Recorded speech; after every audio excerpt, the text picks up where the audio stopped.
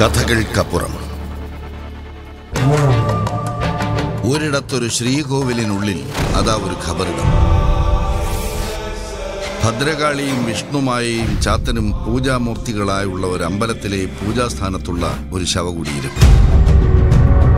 പത്തിരിയും ഇറച്ചിയും നൈവേദ്യങ്ങൾ. ശിവശിവ, ഈ അമ്പലം എവിടെയെന്നോർത്ത് ആരും നെഞ്ചിൽ കൈവച്ച് ഒരുപാട് ഓടി നടക്കേണ്ട. നമ്മുടെ കൊച്ചു കേരളത്തിൽ തന്നെയാണ് ഈ അമ്പലവും ഖബറിടവും ഉള്ളത്.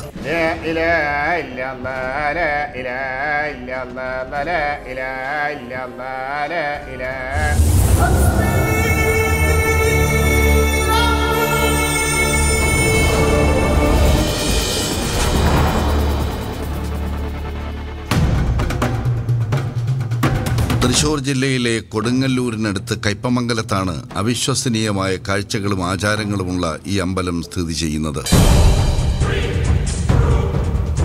വിഷ്ണുമായയാണ് ഇവിടുത്തെ പ്രധാന പ്രതിഷ്ഠ.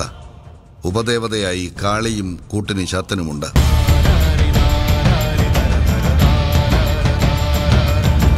ഇവിടുത്തെ ആചാരാനുഷ്ഠാനങ്ങൾ എന്ന് പറഞ്ഞു കഴിഞ്ഞാൽ മറ്റു ക്ഷേത്രങ്ങളിൽ വെച്ചിട്ട് ഒരുപാട് വ്യത്യാസങ്ങളുണ്ട്. ആചാര അനുഷ്ഠാനങ്ങൾ മറ്റുള്ള ക്ഷേത്രങ്ങളിൽ എന്ന് പറഞ്ഞു കഴിഞ്ഞാൽ അവൽ നല്ലൊരു നിവേദ്യാധിക കാര്യങ്ങൾ അങ്ങനെ ഉള്ള ക്ഷേത്രങ്ങളൊക്കെയാണല്ല. അപ്പോൾ ഇവിടെ എന്ന് പറഞ്ഞാൽ അതൊന്നുമില്ല. ഇവിടെ കൂടുതലും ഫ്രൂട്ട്സ് സാധനങ്ങളാണ് നമ്മളിവിടെ നിവേദിക്കാനായിട്ട്. പുരാതനമായിട്ട് കൊണ്ടുനടക്കുന്നത് വിഷ്ണുവായാണ്. ഉമ്മച്ചാത്തൻ്റെ ഒരു ഇതാണ്.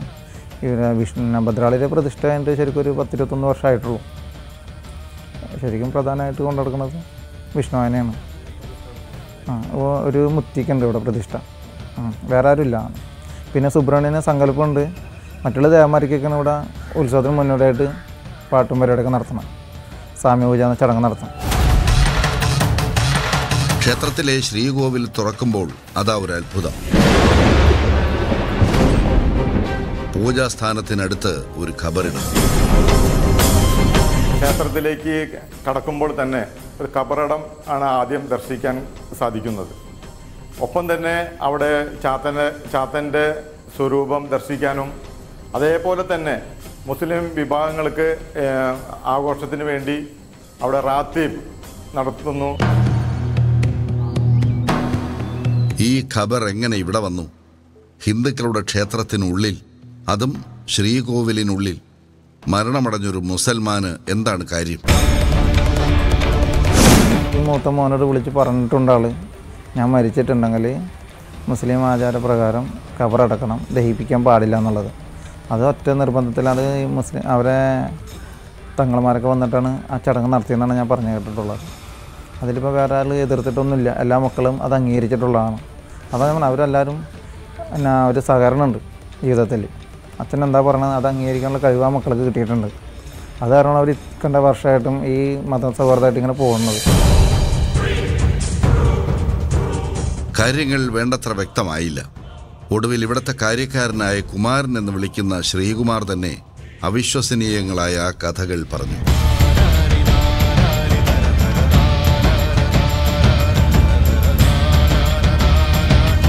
പാരമ്പര്യമായി ചാത്തൻ സേവയുള്ള ഒരു കുടുംബമായിരുന്നത്രേ ഇത്. കുമാരൻ്റെ അച്ഛൻ്റെ അച്ഛനാണ് ചാത്തൻ്റെ അനുഗ്രഹം ആദ്യം കിട്ടിയത്. ഉമ്മച്ചാത്തനാണത് ശരിക്കും ഇവിടെ ഉള്ളത്. ചാത്തൻ ചില ചാത്തന്മാരുണ്ടല്ലോ. ഒരു ഉമ്മച്ചാത്തന് മുസ്ലിങ്ങളെ കുടുംബങ്ങളിൽ ആചരിക്കുന്ന ചാത്തനാണ് ശരിക്കും. അത് ആണ് ഉമ്മച്ചാത്തന് പറയണത്. പഴയ കാലത്തുള്ളതാണെന്ന് പറയുന്നുണ്ട്, എനിക്കറിഞ്ഞൂടാ. പഴയ കാലത്തുണ്ടായിരുന്നു ഇതേപോലെ തന്നെ മുസ്ലിമായിട്ട് രണ്ടാളും കൊണ്ട് നടന്നിരുന്നതാണ്. അങ്ങനെ അവർ മരണപ്പെട്ടു, രണ്ടാളും മരണപ്പെട്ടു. അപ്പോൾ ഇവർ അലഞ്ഞു തിരിഞ്ഞു. ഇത് നോക്കാൻ ആളുണ്ടായിരുന്നില്ല. കുമാരൻ്റെ അച്ഛൻ ശേഖരനാകട്ടെ 4 കല്യാണം കഴിച്ചു. 4ാം കല്യാണമാകട്ടെ ഒരു മുസ്ലിം സ്ത്രീയുമായിട്ടായിരുന്നു. അതിനായി ശേഖരൻ മുഹമ്മദ് എന്ന പേരിൽ മതം മാറുകയും ചെയ്തു. ആള് മുസ്ലിമായിട്ടാണ് എന്നെ കല്യാണം കഴിച്ചത്, അല്ലാതെ ഹിന്ദുവായിട്ടല്ല, മുസ്ലിമായിട്ടാണ്. അപ്പോൾ എന്താണെന്ന് വെച്ചാൽ ആൾക്ക് മുസ്ലിമിൻ്റെ എല്ലാ കാര്യങ്ങളും ചെയ്യാൻ പറ്റിയൊരു പെൺകുട്ടിയായിരിക്കണ്ടേ, പെണ്ണായിരിക്കണ്ടേ. അങ്ങനെയാണ്. അദ്ദേഹം 3 മതങ്ങളിലും ഒരുപോലെ തുല്യത കാണുന്ന ഒരു വ്യക്തിയാണ്. ഈ ശ്രീകുമാരേട്ടൻ അച്ഛൻ ശേഖരൻ എന്ന് പറഞ്ഞാൽ ഞാൻ കണ്ടിട്ടില്ല വ്യക്തിനെ. അപ്പോൾ ഞാൻ വരുന്ന മുമ്പൊക്കെ ആൾ മരിച്ചു പോയിട്ടുണ്ട്. അപ്പോൾ ഈ മൂന്ന് മതത്തിൽ നിന്നും ആൾ സ്ത്രീകളായിട്ട് ബന്ധപ്പെട്ട് കുട്ടികളുണ്ട്. അവരൊക്കെ എല്ലാവരും ഒന്നിച്ചാണ് താമസിക്കുന്നത്. അപ്പോൾ ഇവിടെ കണ്ടിട്ടുണ്ട്. ഒരു ഉമ്മ ഇപ്പോഴും ഇതിലുണ്ട്. വിവാഹത്തിന് മുമ്പ് തന്നെ ചാത്തൻ സേവയുള്ള ആളായിരുന്നു ശേഖരൻ. ചാത്തന്മാരുടെ കൂട്ടത്തിൽ ഉമ്മമ്മ ചാത്തൻ എന്നൊരു മുസ്ലിം ചാത്തനും ശേഖരന് കൂട്ടുണ്ടായിരുന്നത്രേ. ഈ ചാത്തനാണ് ശേഖരനെ മതം മാറ്റിച്ചതും ആയിഷുവിനെ കല്യാണം കഴിപ്പിച്ചതുമെന്നാണ് കഥ. അനിയത്തിയോട് പറഞ്ഞ് നിന്റെ ഇത്താനെ വിളിച്ചുകൊണ്ട് വരാൻ പറഞ്ഞു. അപ്പം എന്നെ ഈ തങ്ങൾ വന്നിട്ടുണ്ട്, താനോടൊന്ന് അങ്ങോട്ട് ചെല്ലാൻ പറഞ്ഞു. ഞാൻ ചോദിച്ചു എന്നെ അങ്ങനെ ചെന്ന് ഇങ്ങനെ ഒരേ കാര്യങ്ങളൊക്കെ ഇങ്ങനെ പറഞ്ഞ് ഇതായി. അങ്ങനെ കുറേ നേരം വർത്താനൊക്കെ പറഞ്ഞ് ഇങ്ങനെ പോന്നു. പിന്നെ പിറ്റേ ദിവസം ചെല്ലാൻ പറഞ്ഞ് അങ്ങനെ പിറ്റേ ദിവസം ചെന്ന് അങ്ങനെ വർത്താനൊക്കെ പറഞ്ഞപ്പോൾ ഇങ്ങനെ ആൾ പറഞ്ഞ് എനിക്കൊരു പെൺകുട്ടീനെ ആവശ്യമുണ്ട്. കൊടി കെട്ടിയ ചാത്തന്മാരുടെ സേവയുമായി കഴിയുന്ന കാലത്ത് മുഹമ്മദ് എന്ന ശേഖരൻ മരണമടഞ്ഞു. ഭാര്യ ആയിഷുവിൻ്റെ മടിയിൽ കിടന്നാണ് അയാൾ കഥാവിശേഷനായത്. പിള്ളേർ ചെറുതാണ്.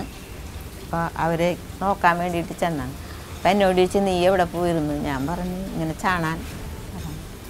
എന്നാൽ കൈ നന്നായിട്ട് കഴുകിയിട്ട് വായോ, എൻ്റെ കാലിരുന്ന് തടകാൻ പറഞ്ഞു. അപ്പം ഞാൻ പറഞ്ഞു കൈയൊക്കെ ഞാൻ കഴുകിയിട്ടാണ് വന്നത്.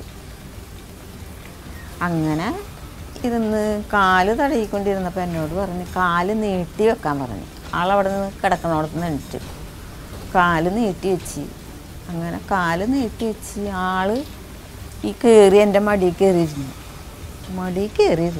ആൾ ഇങ്ങനെ തല വെച്ച് ഒരു 2-3 ചുമച്ച് അതിലാൾ മരണപ്പെട്ടു.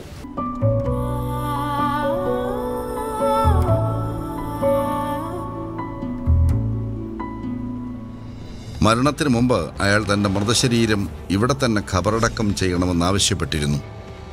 അതനുസരിച്ച് ഇസ്ലാമിക ആചാരങ്ങൾ പ്രകാരം ഇവിടെ ഖബറടക്കം ചെയ്യുകയായിരുന്നു.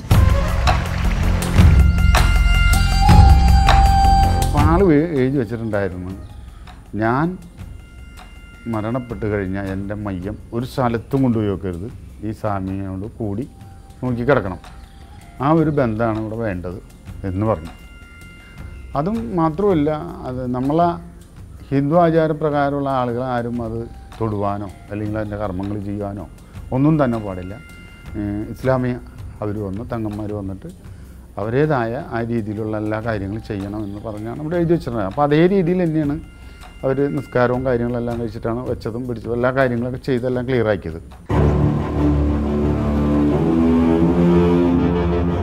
അദ്ദേഹം മരിച്ച 7-ാം നാൾ കുമാരൻ്റെ ശരീരത്തിലേക്ക് ആ ആത്മാവ് പ്രവേശിച്ചത്രേ. ആ നേരത്തെ കുമാരൻ കാരണവരായി. തനിക്കറിയാത്ത പലതും പറഞ്ഞു. കാരണവരുടേതായ രീതിയിൽ പെരുമാറി. ഇതിനെപ്പറ്റി വലിയ ABCD ഒന്നും അറിയില്ല. നമുക്ക് ഇതിൻ്റെ എന്താണ് ഏതാണെന്നൊന്നും അറിയില്ല. ഞാൻ ഈ കട്ടളപ്പടി ഇങ്ങോട്ട് കിടക്കില്ല, അങ്ങനെയാണ്. കാരണം പുള്ളി എന്ന് പറഞ്ഞൊരു തുമ്പം വെച്ചിട്ടുന്ന പുലി എന്ന് പറഞ്ഞാൽ ഒരു പ്രത്യേക മൈൻഡാണ് ആൾക്ക്. അങ്ങനെയാണ്, പറഞ്ഞിട്ട് കാര്യമില്ല, അങ്ങനെയാണ് ആൾ. അങ്ങനെ ഞാൻ ഈ ഓരോ കാര്യങ്ങൾക്ക് ഇങ്ങനെ പോകും വരും ഇങ്ങനെയൊക്കെ ഉണ്ടെങ്കിലും നമുക്ക് ഇതിൻ്റേതായ ചുറ്റുപാട് കാര്യങ്ങൾ അറിയണില്ല. ഇതിൻ്റെ പൂജാവിധി അറിയില്ല, അല്ലെങ്കിൽ മറ്റുള്ള കാര്യങ്ങൾ അറിയില്ല. ഇതെങ്ങനെയൊക്കെയാണ് ഏത് രീതിയിലാണ് കാരണം കൊണ്ടുപോയത് ഒന്നും നമുക്കറിയില്ല. അപ്പോൾ ഞാൻ ഇവിടെ ഇരിക്കുമ്പോൾ ഒരു 7 ദിവസം 7-ാം ദിവസം കാർന്നൂരുകൾ എൻ്റെ ശരീരത്തിൽ വരുന്നു. നാടിൻ്റെ നാനാഭാഗങ്ങളിൽ നിന്ന് ആളുകൾ ഇവിടേക്ക് എത്തിത്തുടങ്ങി. വരുന്നവരുടെയൊക്കെ ഭൂതവും ഭാവിയും കുമാരനിലൂടെ ചാത്തൻ പ്രവചിച്ചു, വേണ്ടുന്ന പ്രതിക്രിയകൾ അറിയിച്ചു.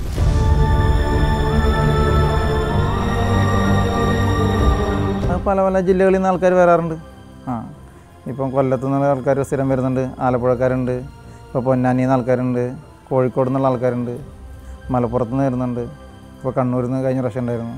മുസ്ലിങ്ങൾ ഇഷ്ടംപോലെ വരുന്നുണ്ട്, ധാരാളം വരാറുണ്ട്. ഉത്സവ സീസണിലാണെങ്കിൽ അത് കറക്റ്റായിട്ട് നമുക്ക് കാണാൻ പറ്റും. നമ്മളിപ്പോൾ നേരെ ഇങ്ങനെ പറഞ്ഞിട്ട് കാര്യമില്ലല്ലോ. ആരും കാണുന്നില്ലല്ലോ. ഉത്സവത്തിനാണെന്നുണ്ടെങ്കിൽ അത് കറക്റ്റായിട്ടെല്ലാം കാണാം. അവരിപ്പോൾ വന്നതിൽ തലേദിവസം വന്ന് ഇവിടെ താമസിക്കുന്ന ആൾക്കാരുണ്ട്. എല്ലാ ക്രിയയും കഴിഞ്ഞിട്ട് ലാസ്റ്റ് ഉത്സവ ഗുരുതി കഴിഞ്ഞിട്ട് തിരിച്ചു പോകുന്ന ആൾക്കാരാണൊക്കെ. പൂജയും മന്ത്രങ്ങളും പഠിച്ചിട്ടില്ലാത്ത കുമാരൻ ചാത്തൻ കൂടുമ്പോൾ സംസ്കൃതം പച്ചവെള്ളം പോലെ പറയും. ഉമ്മമ്മ ചാത്തനാണ് വരുന്നതെങ്കിൽ അറബിയിലായിരിക്കും മന്ത്രങ്ങൾ. ഇങ്ങനെയൊക്കെയാണ് വിശ്വാസികൾ പ്രചരിപ്പിക്കുന്ന കഥകൾ.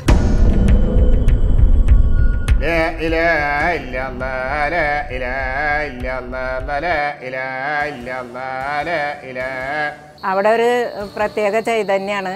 അവിടെ പൂജിക്കുന്ന ആൾ ഒരു സംസ്കൃതത്തിലും അറബിയിലും ആണ് പ്രാർത്ഥിക്കാറ്. ഇദ്ദേഹത്തിൻ്റെ അച്ഛൻ ശരീരത്തിൽ കയറുമ്പോൾ കൂടുതലും ഈ സംസ്കൃതമായാലും അറബായാലും ആൾ കൂടുതൽ ഉച്ചരിക്കണം. ഈ വ്യക്തിക്ക് ശരിക്കും പറഞ്ഞാൽ അറബൊന്നും അറിഞ്ഞോടല്ലോ. ആളിത് ശരീരത്തിൽ കയറുമ്പോഴാണ് കൂടുതൽ അറബിയിൽ സംസാരിക്കുന്നത്.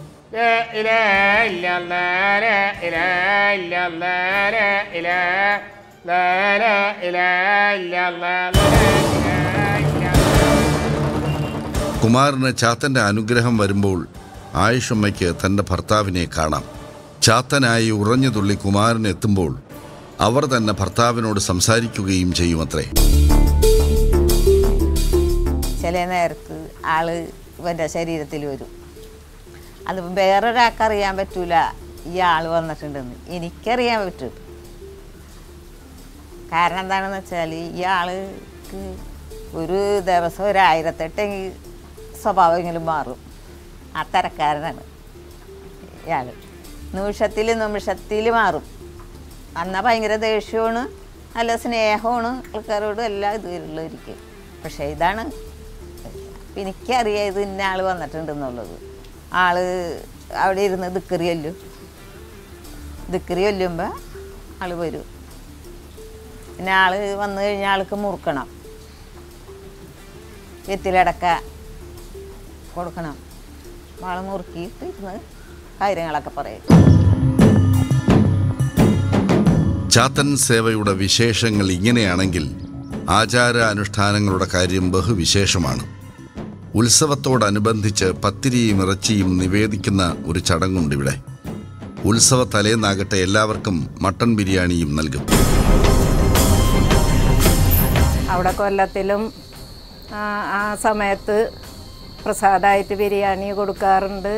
നല്ല അനുഭവങ്ങളാണ്. ധാരാളം പേര് അവിടെ വന്നു പോവാറുണ്ട്. തലേദിവസമാണ് ഇവർ റാത്തീവ് നടത്തുന്നത്. അതിന് ശരിക്കും മുസ്ലിം ആചാരപ്രകാരമാണ് അവർ ഭക്ഷണം കാര്യങ്ങളൊക്കെ കൊടുക്കുന്നത്. അവർക്ക് ബിരിയാണിയാണ് കൊടുക്കുന്നത്. പിന്നെ മുരുകനും അയ്യപ്പനുമായുള്ള പൂജകൾ നടക്കും. പിറ്റേന്നാൾ നടക്കുന്നതാകട്ടെ കുത്തറാത്തീവ്. റാത്തീവ് അവരെ നമ്മുടെ ഇതിൽ സാമി പൂജ പോലെ അവരെ ആചാരങ്ങൾ ക്രിയണത് വെട്ടുംകുത്ത് റാത്തീവ് എന്ന് പറയുന്നത്. അത് നമ്മൾ ഇവിടെ മാത്രമേ ഞാൻ കണ്ടിട്ടുള്ളൂ.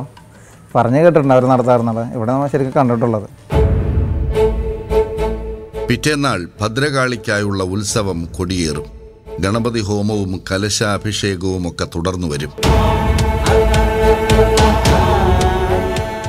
ഉത്സവക്രിയകൾ സാധാരണ ഹിന്ദുക്കൾ ആചാരപ്രകാരം നടത്തും. അതിൻ്റെ തലേ ദിവസം മുസ്ലിങ്ങൾ ആചാരപ്രകാരങ്ങൾ നടത്തും. അപ്പം കളം വരച്ചാൽ അതിൽ 3 മതസൗഹാർദ്ദത്തിൻ്റെ ചിഹ്നങ്ങളും വരയ്ക്കുക. ഒരു വ്യത്യസ്തത ഉണ്ട് അതിലൊക്കെ. വിഷ്ണുവിൻ്റെ പൂജയും കാര്യങ്ങളൊക്കെ ഇവിടുത്തെ ശ്രീകുമാരേട്ടനാണ് ചെയ്യണത്. നമ്മൾക്കെന്ന് വെച്ചാൽ ഇവിടെ ഭദ്രാളിയിലെ ക്രിയ മാത്രമേ നമുക്കുള്ളൂ. അത് സാധാ ക്ഷേത്രത്തിലെ പോലെ തലേദിവസം ശുദ്ധി കഴിഞ്ഞ് പുലർച്ചെ ഗണപതി ഹോമം, പിന്നെ ഉഷപൂജ, കലശം, ഉച്ചപൂജ, വൈകിട്ട് എഴുന്നള്ളിപ്പ്, അതേപോലെ തന്നെ രാത്രി പിന്നെ അത്താപൂജയ്ക്ക് ശേഷം ഇവിടെ കളവും പാട്ടുണ്ട്. അത് കഴിഞ്ഞതിന് ശേഷം ഇവിടെ ഗുരുതി, മംഗളപൂജ. ഇടയ്ക്ക് വിശ്വാസികളിൽ നിന്ന് ചില പ്രശ്നങ്ങൾ ഉയർന്നപ്പോൾ കുത്തറാത്തീപും മാംസവിതരണവുമൊക്കെ നിർത്താൻ തീരുമാനിച്ചത്രേ. എന്നാൽ പ്രശ്നവിധി പ്രകാരം ഇങ്ങനെ ചെയ്യുന്നത് ദേവതകൾക്കും കാരണവർക്കും ഇഷ്ടമല്ലെന്ന് തെളിഞ്ഞെന്നാണ് കഥ. ശ്രീകോവിലിൻ്റെ അകത്തൊരു കബറെന്ന് പറഞ്ഞു കഴിഞ്ഞാൽ അത് ഹിന്ദുക്കളായിട്ട് തന്നെ വലിയ വിഷയമാണ്, കേസാണത്. എതിർപ്പൊക്കെ മുമ്പൊക്കെ നന്നായിട്ടുണ്ടെങ്കിലും ആ എതിർത്ത ആൾക്കാരാണ് ഇപ്പോൾ കൂടുതലും കാര്യങ്ങളോട് ചെയ്യുന്നത്. അപ്പോൾ അവർക്കും കൂടുതൽ വിശ്വാസം വന്നിട്ടുണ്ട് ഇവിടെ. ചാത്തൻ സേവയും വിശ്വാസികളുടെ പ്രവാഹവും ഉണ്ടെങ്കിലും പണസമ്പാദനത്തിനോ ജീവിതമാർഗമായോ ഇവരിത് ഉപയോഗിക്കുന്നില്ലെന്ന് നാട്ടുകാർ പറയുന്നു. കുമാരൻ അധ്വാനിച്ച് ജീവിച്ചിരുന്ന ഒരാളാണത്രേ. നമ്മൾ ഇന്നലെ എന്തായിരുന്നു അത് അതേ രീതിയിൽ തന്നെയാണ് പോയിക്കൊണ്ടിരിക്കണം. അങ്ങനെയൊന്നും ഇപ്പോൾ ഇവിടെ ഇങ്ങനൊന്നും അല്ലല്ല. ഞാനിപ്പോൾ ഒരു 10-26 വർഷമായില്ലേ. അപ്പോൾ അങ്ങനെയാണെന്നുണ്ടെങ്കിൽ ഇന്ന് ഏത് രീതിയിലെത്തിയ ഈ ക്ഷേത്രമൊക്കെ കൂടുതലും ഇവിടെ പാവങ്ങളെ സഹായിക്കുക ആണ് ഏറ്റവും കൂടുതലും ഇവിടെ പറഞ്ഞിരിക്കുന്നത്. നമ്മൾക്ക് കിട്ടുന്നതിൽ നിന്ന് ഇവിടുത്തെ കാര്യങ്ങളും പിന്നെ പാവപ്പെട്ടവർക്ക് നമുക്ക് എന്ത് ചെയ്തു കൊടുക്കാൻ പറ്റുക ചെയ്തു കൊടുക്കുക, അതാണ് ഇവിടെ പറഞ്ഞിരിക്കണം. ഒരു വിവാഹം കഴിക്കാൻ കഴിവില്ലാത്തവർക്ക് അവർക്ക് സഹായിച്ചു കൊടുക്കുക, ഭൂമി മേടിച്ചു കൊടുക്കാൻ ഉണ്ടെങ്കിൽ അവർക്ക് എന്തെങ്കിലും നമ്മൾ സഹായിച്ചു കൊടുക്കുക, അങ്ങനെയുള്ള കാര്യങ്ങളൊക്കെയാണ് ഇവിടെ പറഞ്ഞിരിക്കുന്നത്. മറ്റുള്ള ക്ഷേത്രങ്ങളെ പോലെ കണ്ടമാനം കാശ് വാങ്ങിക്കുകയോ അങ്ങനെ കാര്യങ്ങൾ നമ്മളിവിടെ വന്ന് സ്വാമിനെ കണ്ട് കാര്യം പറഞ്ഞു കഴിഞ്ഞാൽ അവർക്കതിനൊരു കാര്യസാധ്യത നടക്കുന്നുണ്ട്. അത് വലിയൊരു സംഭവമാണ്. അതിപ്പോൾ ഏത് മതക്കാരായാലും എത്ര പാവപ്പെട്ടവനായാലും ശരി മറ്റുള്ള ക്ഷേത്രങ്ങളെ പോലെ ഇത്ര പൈസ പറഞ്ഞ് വാങ്ങിക്കണോ അങ്ങനെ സംഭവങ്ങൾ. എന്തായാലും ചാത്തൻ സേവ കൊണ്ടുള്ള ഒരു പ്രധാന ഉപയോഗം ഒരാൾ ഇവിടെ നേരിൽ കണ്ടു. സാധാരണഗതിയിൽ 4 ഭാര്യമാരും അവരിൽ 9 മക്കളുമുള്ള ഒരാൾ മരണമടഞ്ഞാൽ ഗതി എന്തായിരിക്കും? തമ്മിലടിച്ച് തകരുമെന്നതാണ് നാട്ടുനടപ്പ്. ഇവിടെയാകട്ടെ മരണശേഷവും ചാത്തൻ്റെ പേരിൽ ഇവർ ഒരുമിക്കുന്നു. ചാത്തനെ ഉപാസിക്കുന്ന കുമാരനെ അംഗീകരിക്കുന്നു. അവർ അനിയന്മാരൊക്കെ ഉണ്ട്, പെങ്ങന്മാരും ചേച്ചിമാരൊക്കെ ഉണ്ട്. എല്ലാവരും സഹകരിക്കും. ഉത്സവമാകുമ്പോൾ എല്ലാവരും കൂട്ടുകുടുംബം പോലെയാണ് കഴിയുന്നത്. പിന്നെ മെയിനായിട്ട് ഇവിടെ ക്രിയകളൊക്കെ ചെയ്യുന്നത് ശ്രീകുമാരേട്ടനാണ്. ജിന്നും ചാത്തനുമൊക്കെ കഥകളായിരുന്നു. ഇവിടെ ഇതാ വിശ്വാസമാകുന്നു. നിങ്ങൾക്ക് വിശ്വസിക്കാം, വിശ്വസിക്കാതിരിക്കാം.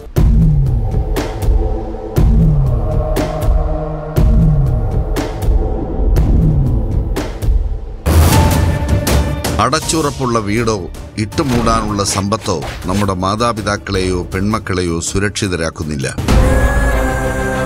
ഇതര സംസ്ഥാനങ്ങളിൽ നിന്നും കേരളത്തിലെത്തി എന്തിനും ഏതിനും സഹായികളായി കൂടുന്നവരെ കണ്ണുമടച്ച് വിശ്വസിക്കാനുമാവില്ല. ചെങ്ങന്നൂരിനെ മാത്രമല്ല കേരളത്തെ ആകെ ഞെട്ടിച്ച ഇരട്ടക്കൊലപാതകത്തിന്റെ കരളലിയിക്കുന്ന കഥയാണിത്. കഥകൾക്കപ്പുറം എന്ന പരിപാടിയിൽ ഉൾക്കൊള്ളിക്കണമെന്ന് ആഗ്രഹിക്കുന്ന എന്തെങ്കിലും വിഷയങ്ങൾ നിങ്ങളുടെ നാട്ടിലുണ്ടോ? എങ്കിൽ ഞങ്ങളെ അറിയിക്കുക. ഞങ്ങളുടെ വിലാസം സൂര്യ TV, 1st and 2nd floor, heavenly Plaza, civil line road, Vazhakkala, Kakkanad PO, Kochi 682021. Email kathakakkappuram@sunnetwork.in.